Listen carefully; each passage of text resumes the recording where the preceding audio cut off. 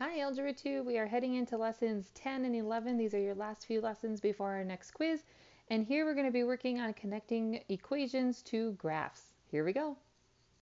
Going on to 10.2, that's a typo right there. We're going to be looking at three different equations. We're going to focus on equations 1 and 2 together. And these again are looking at equations dealing with games and rides at an amusement park and how much money we're going to spend. So the first equation we're looking at is x plus y equals 20. X is representing the number of games we play and y is representing the number of rides.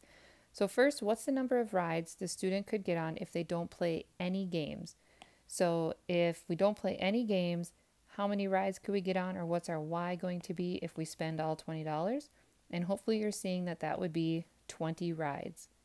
Over on our axis here, we have on the x-axis is tracking the number of games. So in this case, that's 0. And then the number of rides, we want that to be 20. And so that point is going to be right there. I could write this as a coordinate point as 0, 20.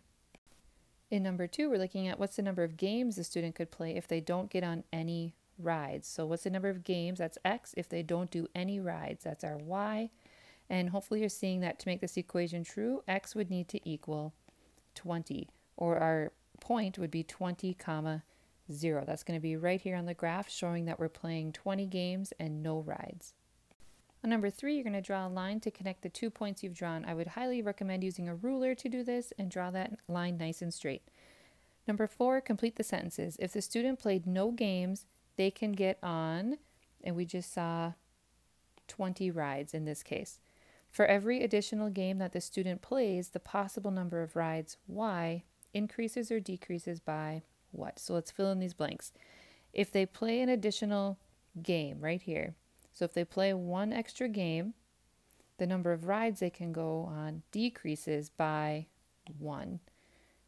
So it'd be decreases by 1. And I can see this by looking at this example point right here, this green one. If we go on, or if we play 4 games, we can go on 16 rides. If we play 5 games, that means we can go on 15 rides. So the number of rides we went on decreased by 1. Number 5 is asking us about the slope of our graph. So think back to last year. Let's make a slope triangle. Find 2 points that are kind of easy to use on the line. Make a slope triangle, and then let's find the distances. On the x-axis, this distance from 10 to 16 is 6. The y-axis, we had a distance from 4 to 10, so that is 6. So my slope, remember, was rise over run, so that's going to be 6 over 6, or 1, but it is going downhill, so remember it's going to be -1. Where does the graph intersect the vertical axis? That's going to be right up here. We call that our y-intercept, and it's going to be at the point 0, 20. In number 6, we're going to rearrange the equation to solve for y. So I want to get y all by itself. So I'm going to get rid of this x by subtracting x from both sides of the equation. On the left, I'm just left with y. I have my equal sign right here. And on the right, I cannot combine those like terms. So I'm going to write -x plus 20. They are not like terms, so I cannot put them together. In number 7, what connections, if any, do you notice between your new equation and the graph? So here's our new equation. This -x, remember that is the same as -1x. And if I look up to number 5, notice that my slope was -1. Here's that -1 showing up in the equation. The y-intercept was at 20. Here's 20 showing up in the equation.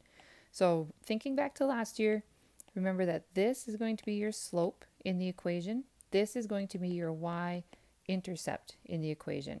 And I want you to write this down as well. Y equals mx plus b. That's the general form of what we just saw, where m is the slope and b is the y-intercept.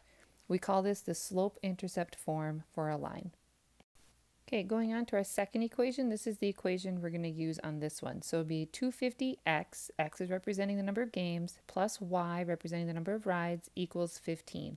So in this case, each game costs $2.50 and each ride is $1. Remember, there's a 1 there even though it's invisible. So number 1, what's the number of rides a student could get on if they don't play any games? So no games means that my x value is 0. And in that case, This whole part is just 0, so y is going to equal 15. On the graph, that would look like the point 0, because that's my x is 0, comma 15, and it's going to be right there. In number 2, what's the number of games the student could play if they don't get on any ride? So now my y is 0, rides is 0, and I'm figuring out what x would need to be to make this true. So I'm going to rewrite this as just 250x equals 15. I don't need that 0 in there. I'm going to divide both sides by 250, and in that case I would end up with 1x equals 6. Or in that case, if we play 6 games, we're going to ride 0 rides. So on the graph, that's going to be right here. Remember, your x-axis is right here representing that 6, and the y-axis with the number of rides is up there. Number 3, draw a line to connect the 2 points that you've drawn. So I did that. Use a ruler, make it as straight as you can. Number 4, complete the sentences. If the student plays no games, they can get on, and we know that's going to be 15 rides. If there's no games, 15 rides. For every additional game that the student plays, x, the possible number of rides, y, increases or decreases by what? This one is a little bit more difficult to solve on this problem or in this equation. So let's go on to number 5 first, because it's going to help us with it. What is the slope of your graph? Let's make a slope triangle. This one, the points are a little bit harder to pick out, so I'm just going to use the only 2 points that I know for sure, and that's my x and y intercepts. So the lengths of these sides of my triangle would be 6 and 15. Slope is rise over run, so that would be 15 over 6. When I simplify that, that would be 2.5.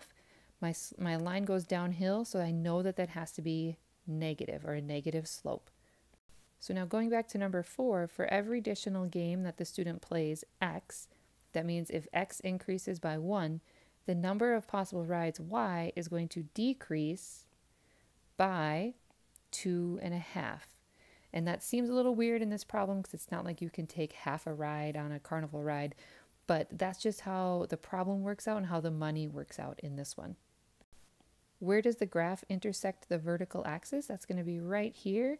So that's going to be at the point 0, 15. Okay, now we're going to, in number 6, rearrange the equation to solve for y, meaning I want to get y by itself. So I'm going to subtract 2.5x from both sides, and I end up with just y on the left equals negative 2.5x plus 15. And again, this should look familiar because this negative 2.5 ends up being the slope.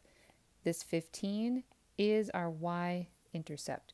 Remember, y equals mx plus b. We just rearrange the equation into that form, and m is our slope, and b is the y-intercept. Make sure that you have that written down so you can refer back to it. Here's a few notes to take at the end of lesson 10. Let's say we had this equation right here, and you're going to graph it. This is what we call standard form, where you have x plus y equals a number. Now to graph it, here's what I would do. I would set up a table, and I would say that I'm going to plug in 0 for x, and I'm going to figure out what y needs to be if x is 0. Then I'm going to plug in 0 for y, and I'm going to figure out what x needs to be if y was 0. Here's where they're doing that. Here we plugged in 0 for y, so they're doing this one right down here. Put in 0 for y, and then they simplified their equation. They divided both sides by 17.5, and they get x to be 40 right here. Now over here, they're putting in 0 for x. They simplify the equation. They divide both sides by 12.5, and they get y to be 56 right here. So now these are 2 points, if you turn these into coordinate points, that you can graph. And then remember, you only need 2 points to make a line. So you connect those, and then that's your graph.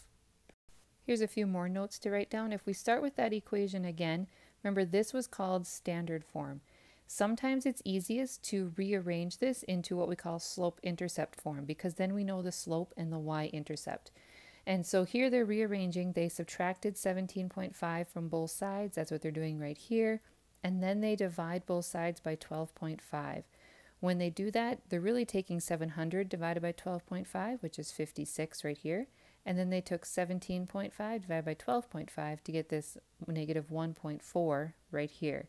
And remember, in slope-intercept form, that number that's being multiplied by x is your slope, and then the other number that's being added or subtracted on is the y-intercept. We could rewrite this as y equals negative 1.4x plus 56 to better match that y equals mx plus b form that we usually see.